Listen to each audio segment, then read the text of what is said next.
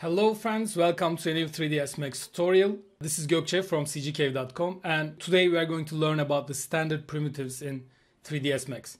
You may want to start to think about these primitives as starting points of your models.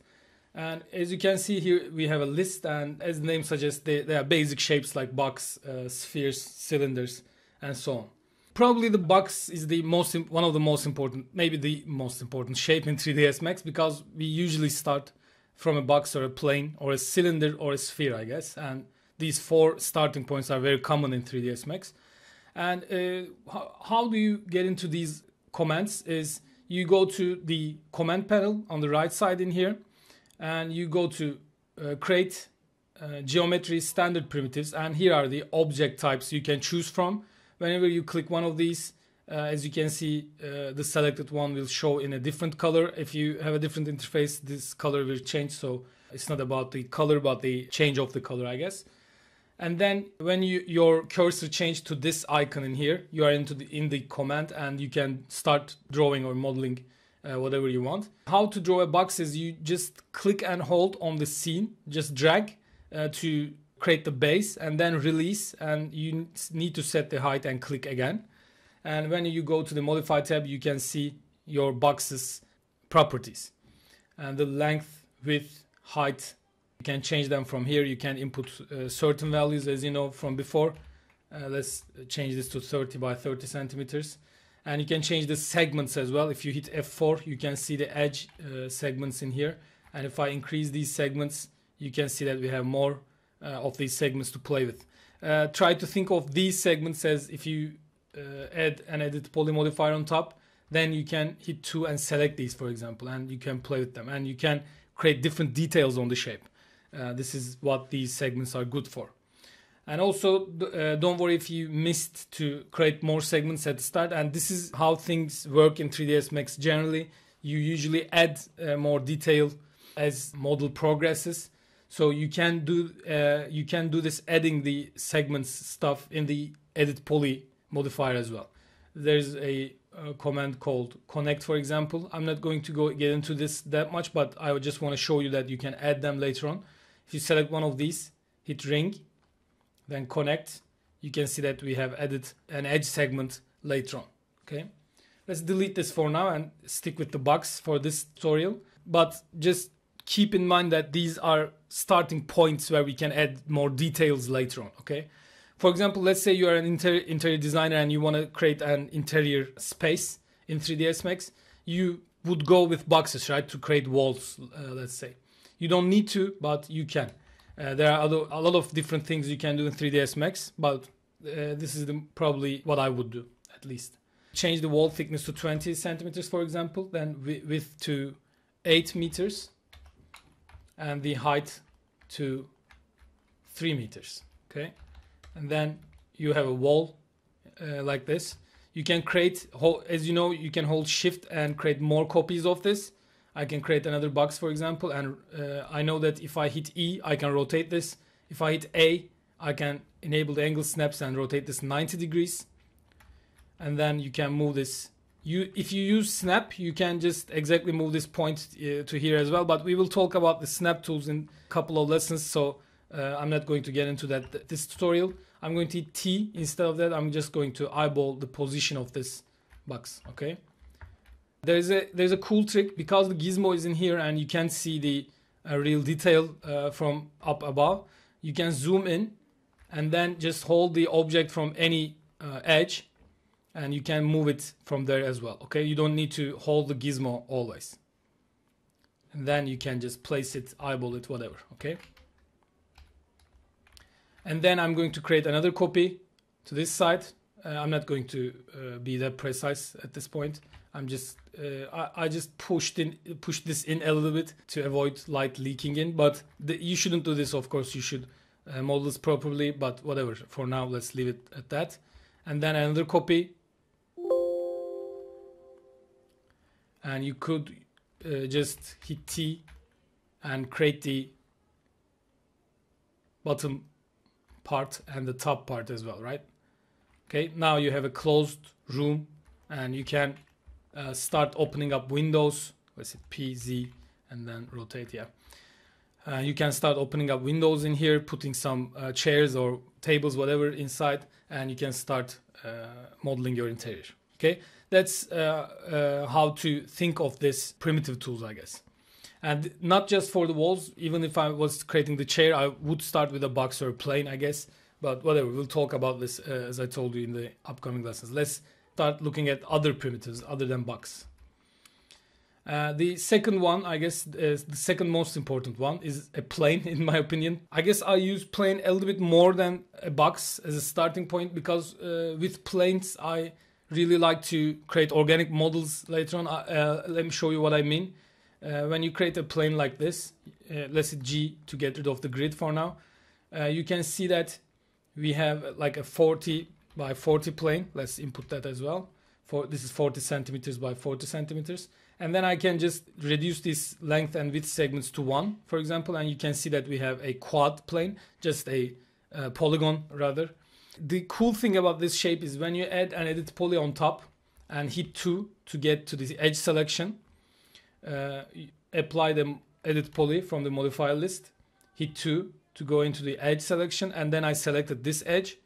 And now if I hold shift and drag this out, you can see that we can create a lot of different shapes from the edge of that plane. Okay, and I can just play around with it. I can hit 1 to go into the vertex mode and change the shape of this.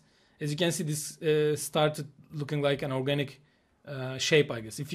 Even if you throw a turbo smooth on top, then you will have a more organic shape, I guess.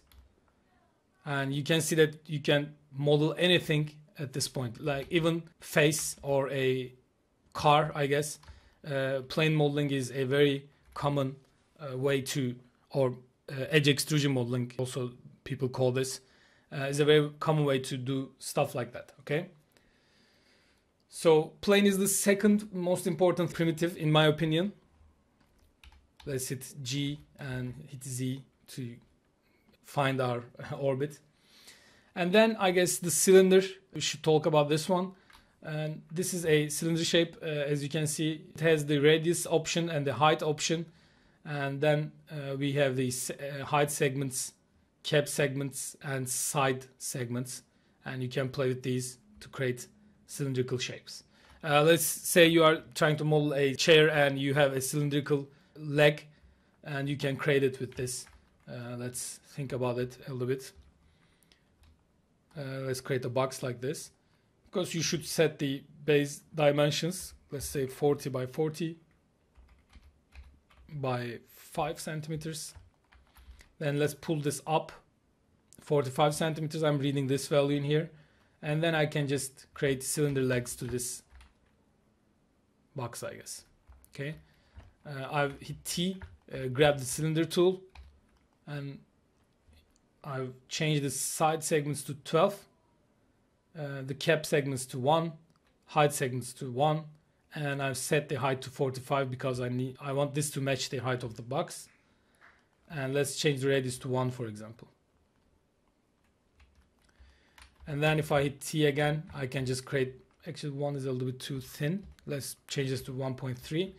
And then I will hit T and create 4 copies of this. This is not the ideal way to do this, of course. We will learn a lot of different ways to do these kinds of stuff.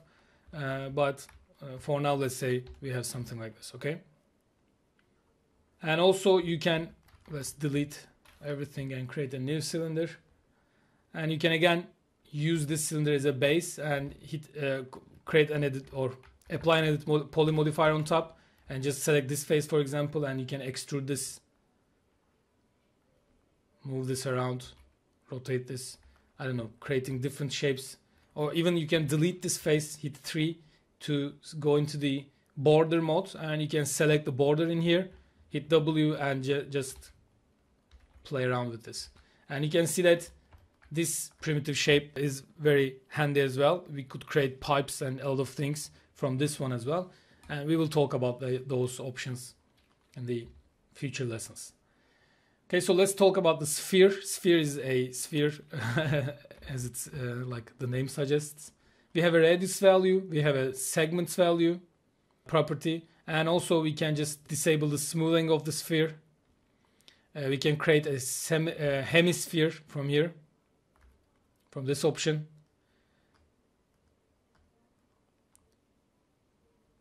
We could chop or squash the hemisphere, which means chop means like slicing, and squash means like keeping the segments same and just squashing the segments up. Let me show that to you. As you can see, the segments position change, but if you are in the chop object, the segments stay the same. It's like there's a slice modifier on top, I guess. Okay, let's zero this value. Slice is a different option in here. If you enable this, you can just slice the sphere like this. You can change the slice from and slice to options and create a slice of sphere as you like. Base to pivot, I like that one. Let me show that what that does to you. If you draw a sphere normally, it will just put the half of the sphere on the bottom of the grid, as you can see. But if you enable the base to pivot option, it will just put the sphere on top of the grid. And I really like this because sometimes I need to draw spheres or create spheres on a surface, and I don't want the bottom half to get into the surface, and this is something I use very much. And by the way, let's disable this and show what it does to you. If you enable the auto grid option in here while drawing these primitives or anything actually in 3ds Max, you can draw anything on a surface you see. For example, if I enable the sphere and auto grid and then draw a sphere on top of this sphere, you can see that we have a we don't have that sphere on the grid. We have it on the other sphere. If I disable this and do the same thing, you can see that we have drawn it on the grid. Okay, so if we enable this and base to pivot, you will see that it will draw the sphere on the surface. Okay, not in the surface like this. Okay, these are the options for the sphere. Just let's go through all the other commands we left out. I guess torus is let's disable the auto grid. Torus is a shape like this, a torus shape, I guess. And you can play with the radius 1, which is the main radius, and radius 2 is the cross-section radius of the torus.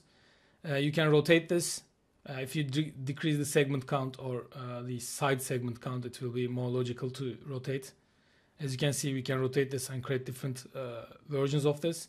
And we can twist this, which will twist the torus along the way, as you can see. Okay. You can change the sides again. You can change the segments. Again, you can change the smoothing options. We will talk what these are important for in later lessons, so let's just leave it for now. You can slice this. I guess twisting it with a slice can create different shapes like this, cool shapes like this. And this is the torus. Let's create a teapot. We have used this for other examples. This is just basic shape to demonstrate some things in 3ds Max, I guess. You can play with the radius and the segments of this again. And you can hide individual parts of this if you want. Okay. We'll talk about this text plus in another lesson because this is a whole other thing. This is very important. This is a very important tool, so I don't want to just pass it along. But it helps us create these texts. We'll talk about this. Cone. We'll draw a cone. It could be a truncated cone or just a regular cone. If you zero this radius 2 value, it should be a regular cone. You can again change the height segments, cap segments are these, and the sides of this cone. Okay, and the other options are, you can recognize them from the other primitives, I guess. Okay, a geosphere is a different type of sphere. It's created from these mesh triangles, and you can again play with these segments of this.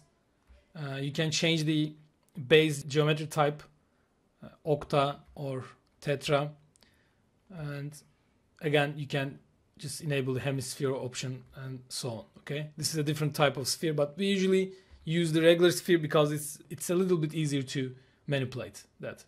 Tube. Let's create a tube. It's a tube cross-section cylinder, I guess. We have this thickness on the sides.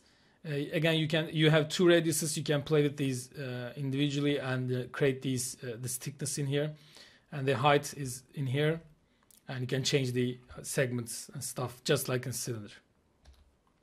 Okay, a pyramid is a pyramid, of course, like this. Again, let's see what we can change as segments. So it's like just like a cone, I guess. Yeah, we can change the height and width and depth separately. That's the only difference, I guess.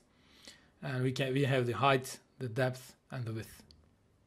Yeah, it's not a circular based thing, so it has two different inputs for width and depth, I guess. Okay, these are the primitives in 3ds Max. As I told you, we will learn about this text plus, and it's very important primitive in my opinion. So I'll do this in a separate lesson. So thanks for listening. I hope this was useful. If this was useful, please like, subscribe, and hit the notification bell. Thank you. See you in the next lesson.